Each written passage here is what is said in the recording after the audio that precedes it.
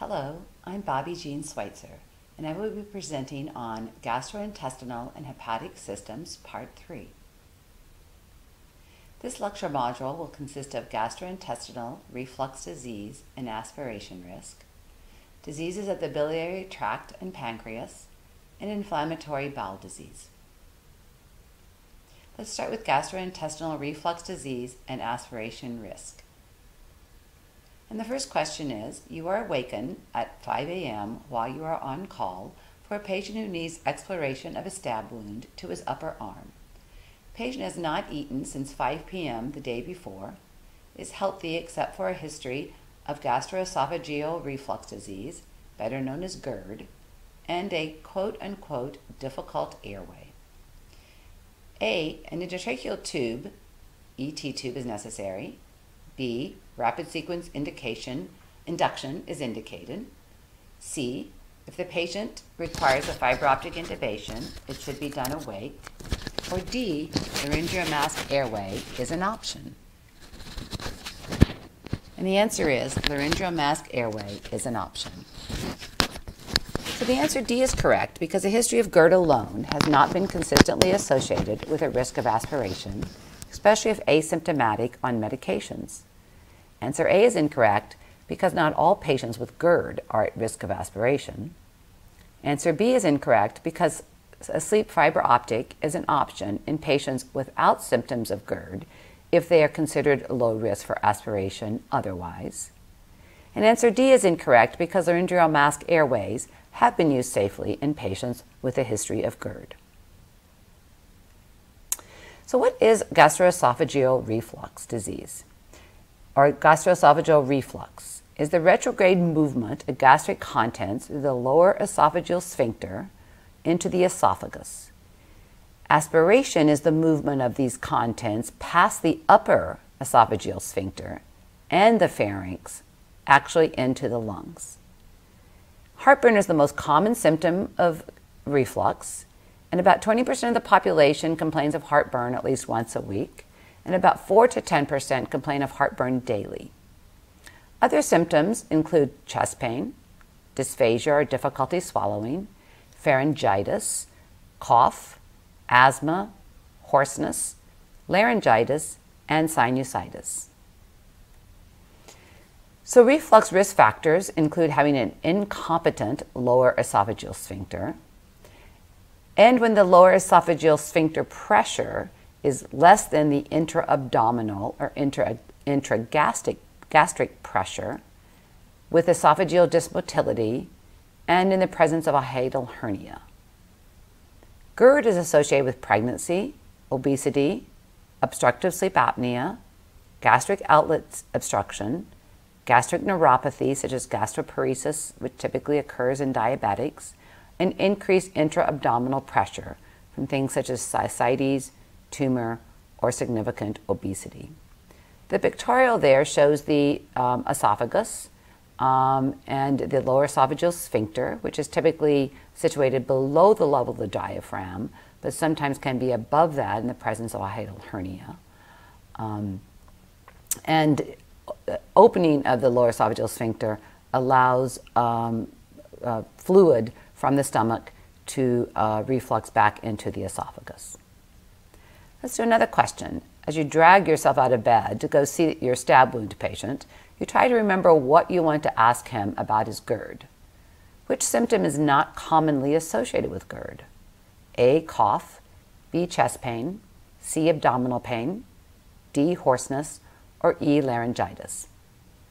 Which of these is not associated?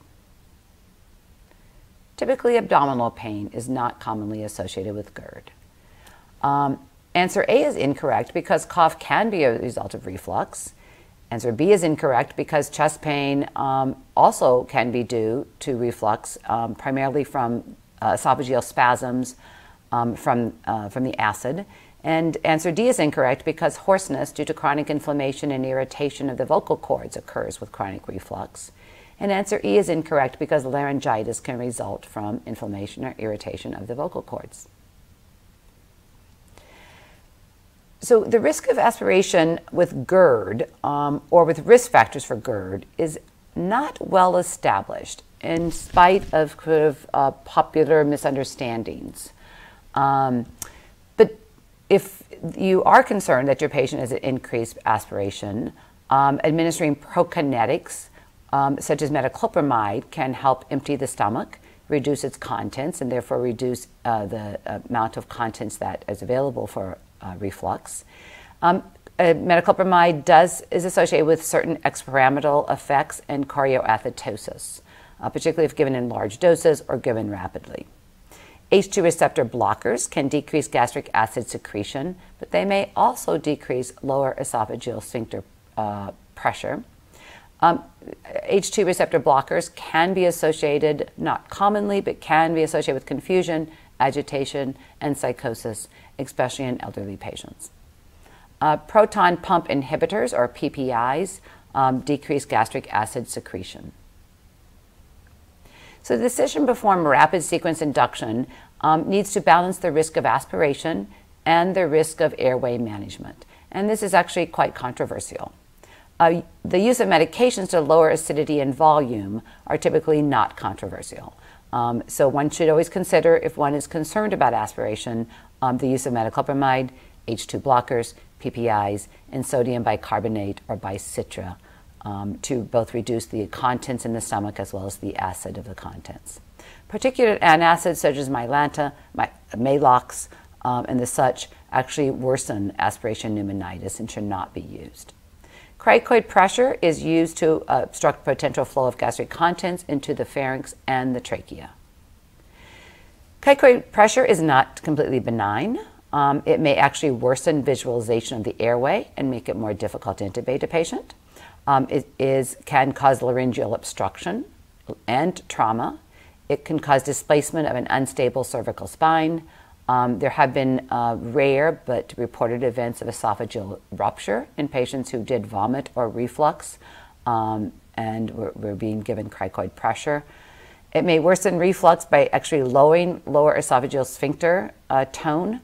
And the complications of cricoid are more common in the elderly, in children, in pregnant patients, those with cervical spine injuries, and those where there's difficulty in palpating and identifying the the cricoid cartilage.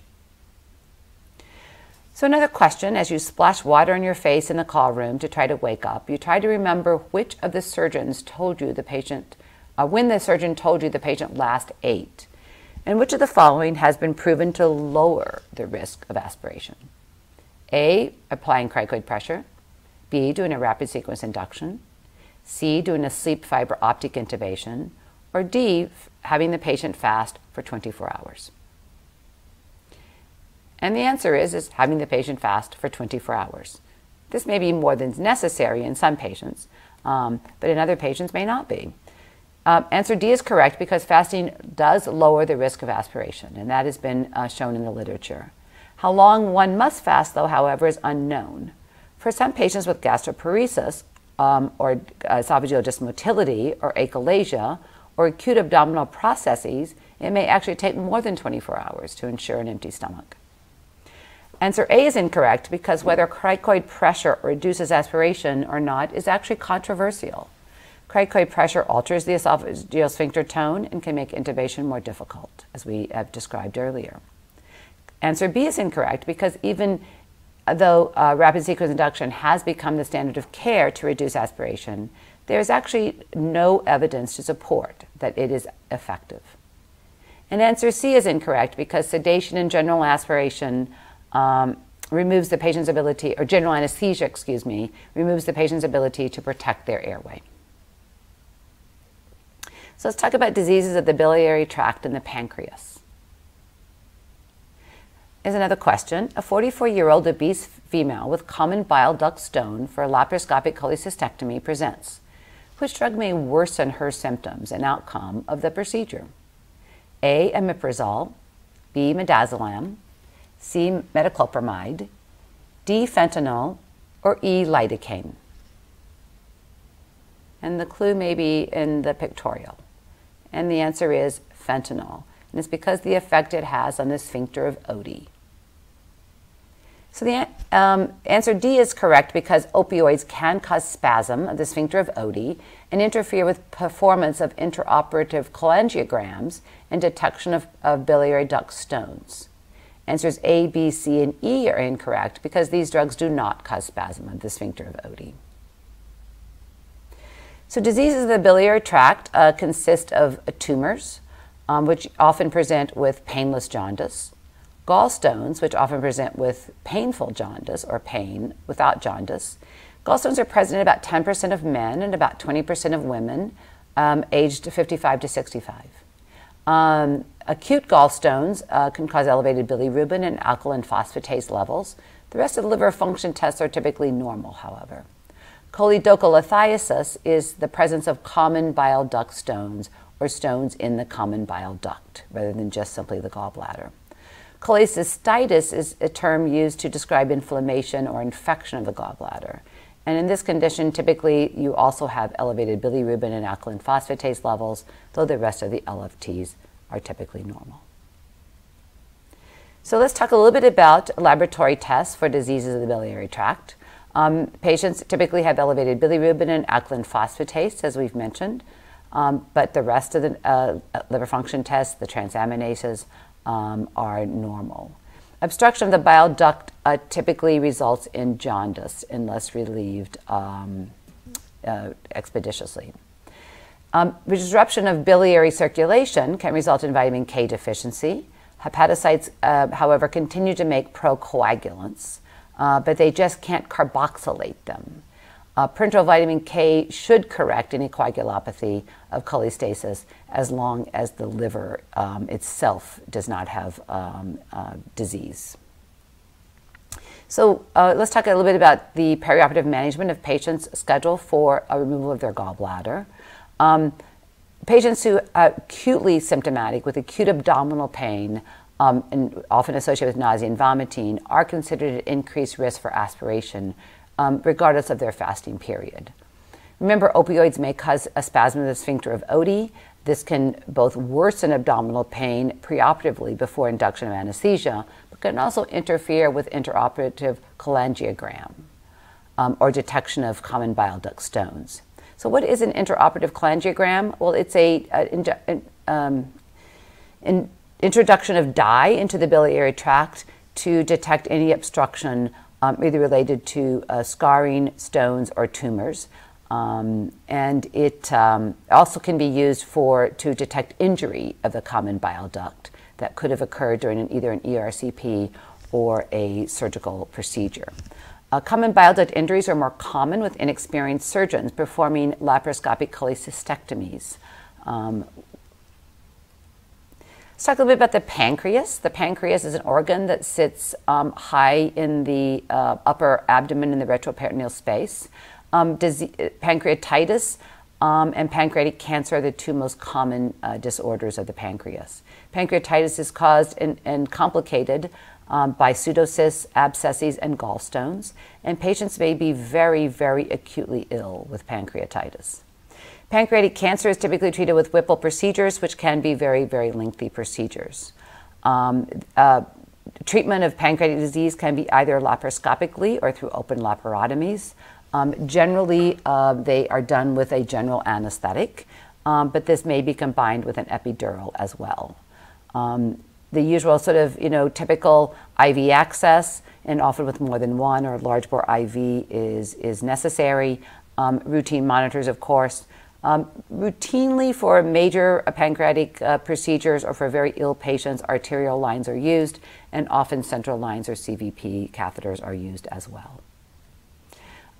There's some non-surgical interventions for pancreatic or biliary disease. These are generally administered by gastroenterologists and administered in non-operating room settings, but typically do require anesthesia services. So the most common one is an ERCP, which is an endoscopic retrograde cholangiopancreatography. This combines both endoscopy and fluoroscopy or radiologic imaging. It's used for the evaluation and or treatment of gallstones, obstructive jaundice, pancreatic masses, or biliary tract or bile duct injuries. It can be ERCP can be done with either deep monitored anesthesia care or general anesthesia. The patient is typically positioned, as you see in this picture, in what is considered a prone or sloppy prone position. One often has limited access to the airway, both because of the gastroenterologist placing scopes through the mouth, as well as the table positioning, and then the patient positioned on the table. And they can be quite lengthy. Let's talk a bit about inflammatory bowel disease, and we'll start with a question as usual. You are evaluating a complicated patient with long-standing inflammatory bowel disease for a colectomy. Which organ is never directly affected by IBD? A, the large intestine, B, the pancreas, C, the mouth, or D, the small intestine? Which organ is not affected? And it's the pancreas. So answer B is correct because neither Crohn's nor ulcerative colitis affect the pancreas. Answer A is incorrect because both Crohn's and ulcerative colitis can affect the large intestine. Answer C is incorrect because Crohn's can affect the entire gastrointestinal tract from the mouth to the anus. And answer D is incorrect because Crohn's affects the small intestine, but ulcerative colitis does not. So inflammatory bowel disease is caused by an abnormal response of the bowel mucosal immune system to normal bowel flora, or at least that's the current going diagnosis and explanation. Ulcerative colitis, as we mentioned, is restricted to the large intestine, and there's inflammation and loss of colonic mucosa. Crohn's disease, however, can affect any part of the GI tract, from the mouth to the anus, and it may cause transmural inflammation and perforation of the bowel, and abscesses and granulomatous disease are common. So IBD can be familial. The highest incidence is in Caucasians. Crohn's is higher in patients of Jewish descent. Risk factors for inflammatory bowel disease include smoking, having a previous appendectomy, taking multiple and recurrent antibiotics, being on oral contraceptive pills, and taking nonsteroidal anti-inflammatory drugs. Symptoms include chronic abdominal pain, diarrhea, fever, or bloody stools. Complications include fistulas, bowel obstruction, strictures, and toxic megacolon. And cancer can occur in patients who have ulcerative colitis. And so those patients may actually be undergoing colectomies for prevention of colon cancer, treatment of their IBD, or treatment of colon cancer. IBD is typically managed with chronic medications. These include antidiarrheal medications, anti-inflammatory agents, antibiotics, anti-tumor necrosis factor or TNF agents, immunosuppressants, and investigational drugs. Preoperative steroids are commonly used and should be continued. There is a risk of adrenal suppression with long-term steroid use, and it may require perioperative supplementation. There's no specific anesthetic regimen that's preferred. Cyclosporine does increase the MAC of volatile agents. Azathioprine may antagonize neuromuscular blocking agents, and cyclosporine and infliximab may enhance neuromuscular blocking agents. In patients who have intestinal obstruction, it's important to assess their intravascular volume, as these patients may have had a long-standing chronic diarrhea and then complicated by nausea and vomiting and poor PO intake. Electrolyte concentrations should be assessed and managed and corrected whenever possible. These patients are considered full stomach and need all the precautions associated with that. If the patients have been vomiting, they may have a hypochloremic metabolic alkalosis, and of course their nutritional status may be compromised. Total parenteral nutrition is common in patients who have GI issues, particularly inflammatory bowel disease. Hypoglycemia is likely to occur if one abruptly discontinues total parenteral nutrition. So it's best to actually continue TPN at the usual infusion rates during the anesthetic course, if at all possible. If for some reason that is not possible, or the one runs out of the TPN solution, then one should administer D10 It's generally not sufficient to just supply D5. Thank you very much for your time and attention.